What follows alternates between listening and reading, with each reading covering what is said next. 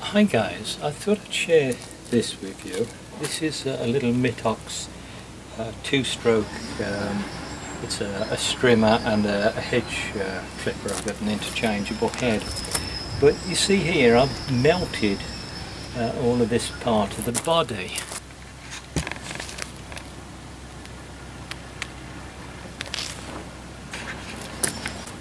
So you can see the casing has melted there, and what happened, I was using the machine, and the silencer, or I guess some of you call it the muffler, shook loose. In fact, one of the bolts came out of it, and I got the the ear defenders on and the mask and all the rest, and I just wasn't aware that it had come out.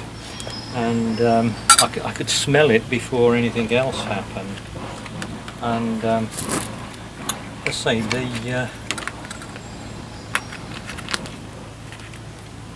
one of the screws actually came out of here, and it's a socket cap screw. So originally it had two black steel socket cap screws like this. As I say, the one had completely disappeared, and I guess is lost somewhere in the garden. So I replaced both of them. Sorry, I replaced one of them with a stainless steel bolt. And I thought, well, I don't want these things dropping out again. So what I did was I did what they do on aircraft engines. I drilled a hole in the head of the bolt, and then I put a wire through it, and then I locked the two bolts together. I thought, well, that's okay, that should put it to bed. And you arrange for the wires to be in such a way that it holds the bolt, so as it wants to unscrew anti-clockwise, it would have to stretch the wire. I'll show you when I put this back in there. But then I used it for a little while, and I noticed it sounded pretty horrible, and one of the bolts had broken. What had happened, in fact, was the stainless steel bolt that I'd put in was still holding in place. That was locked in, and the second bolt was being held by the retaining wire that I just told you about. But if you look at the length of these, you'll see these were both the same length, and what has happened is that bolt has actually sheared off. And I don't know why. I can't imagine it being thermal. When I tightened it up, I didn't over tighten it. But as it goes through there, you can see it's only just long enough to come through.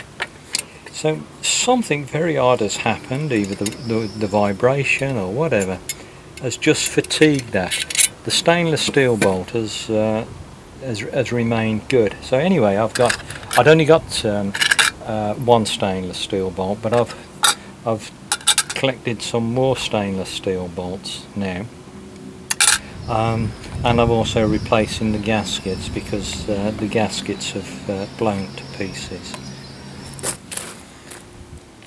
So I'm not quite sure why they've got two gaskets on this, but that's what the manufacturers say it should be. I reckon it's the compressibility of this gasket material that caused the original failure. So I lightly hammered the mating faces so as to precondition them and take out any compressibility. Stainless steel is far superior to steel when it comes to pretty well everything. Mechanically and thermally, it's much better. But I cannot for the life of me understand how that bolt fatigued. The little end that would have been left in the cylinder head had obviously vibrated out. When this thing's running, the vibration is awful. I don't like using it for too long, as it's as I say, it's not nice.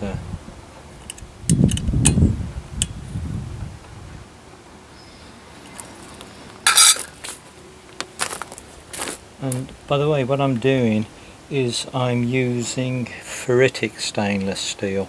If you have an ordinary steel bolt like this, the coefficient of thermal expansion is around 13 times 10 to the minus 6 per degree centigrade, whereas with austenitic non-magnetic stainless steel, that figure jumps up to 14 to 17 times 10 to the minus 6 per degree centigrade.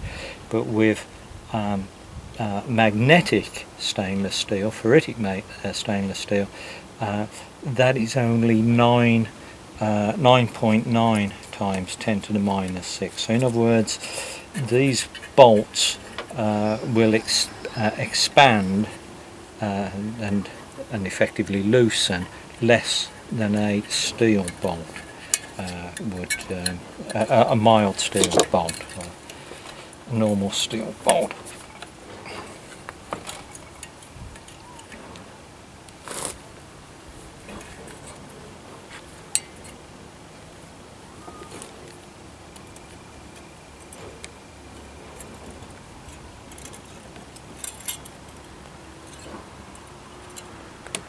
So it's hard to imagine that that's going to come undone again.